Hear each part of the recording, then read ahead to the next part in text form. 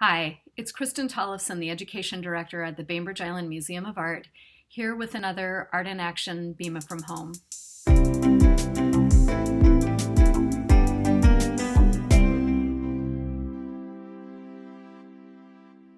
Today we're going to take a creative textile approach to taking care of objects.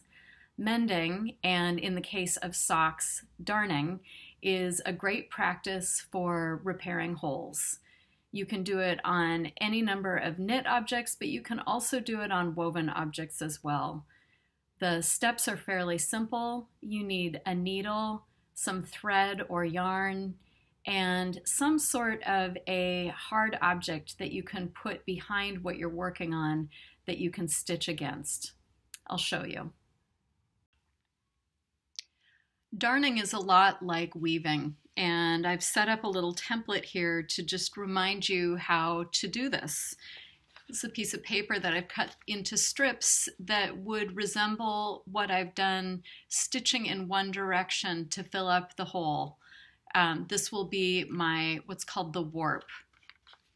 The weft, or the stitches that go in the opposite direction, will go over and under and over and under and over and under and over. The next row will do the opposite. It will go under and over, under and over, under and over, and come out the other side.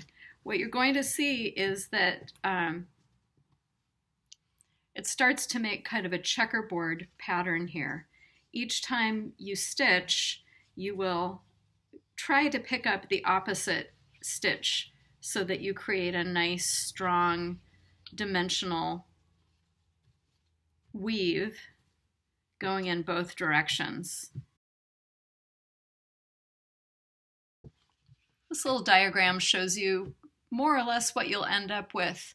The work that I'm going to demonstrate is very interpretive. It's not as precise as many people will show for mending, but you get the idea of what a woven piece of fabric or thread would look like. Here I've assembled the tools that I need to start with. I have my object for darning. I have some thread. This is called pearl cotton, and it comes in a variety of sizes. I prefer the size that is 5 weight. It's a little bit thicker. You could easily use yarn or even a heavy-duty sewing machine thread. I've also got 2 separate needles. I don't know if you can see here. One is a yarn needle, and one is a longer, thinner needle. Both of them have big holes, big eyes at the end. I have a pair of scissors.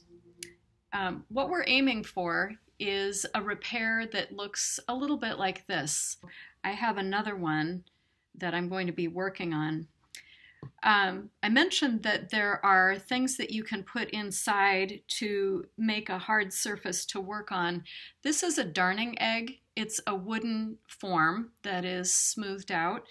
The idea is that you stick it inside the object that you're working on, and you're able to pull this tight over it to create a hard surface underneath so you don't catch the fabric with your needle. What I've discovered is that there are any number of other solutions for that as well, including a little bottle that used to have a soft drink in it. This one's really handy because you can not only stick it inside, but you have the neck of the bottle to hold on to. So I'm going to use this.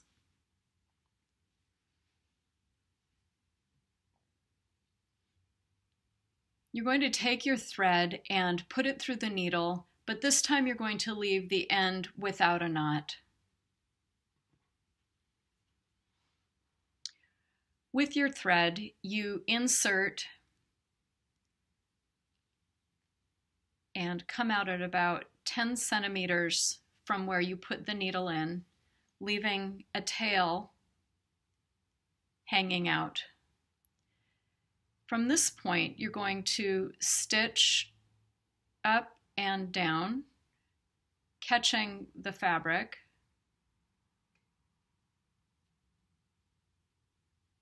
To create a framework around the area that you are repairing.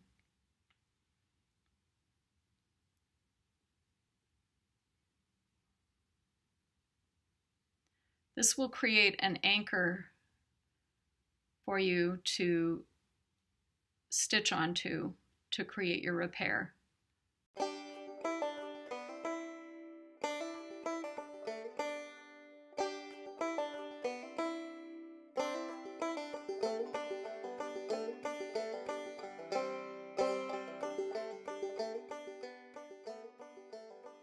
From this point, you're going to create a warp, which will be parallel lines of threads going across in this direction. The object will be to create a base from which you can weave up and down and basically weave a new surface of fabric within this worn spot.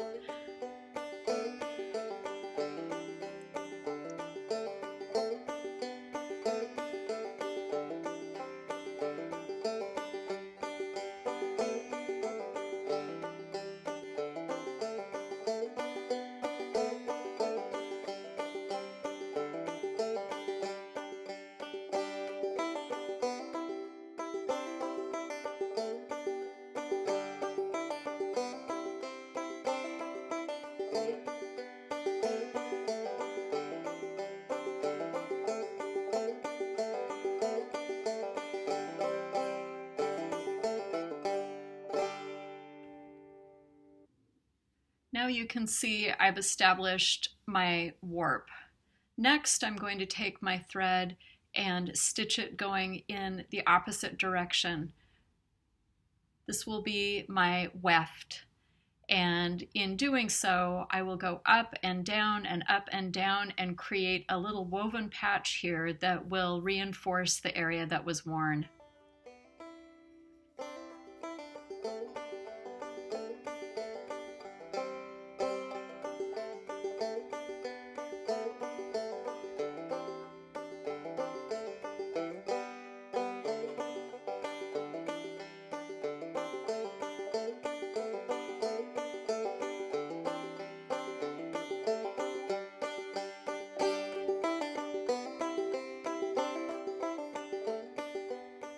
Here you can see that I've woven in and out both directions, and it's made a very nice sturdy patch to cover up the hole. My work is not terribly neat. There are many tutorials on how to do mending and darning that show you a very precise way. Mine is a little bit more interpretive, but it got the job done. I'm going to take these threads and trim them off.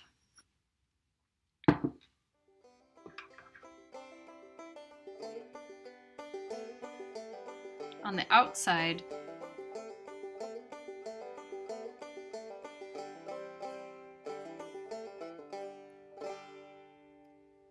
and I will show you what it looks like when I turn the sock inside out. These threads they don't need knots because you've woven them in very tightly, but I do leave a little end.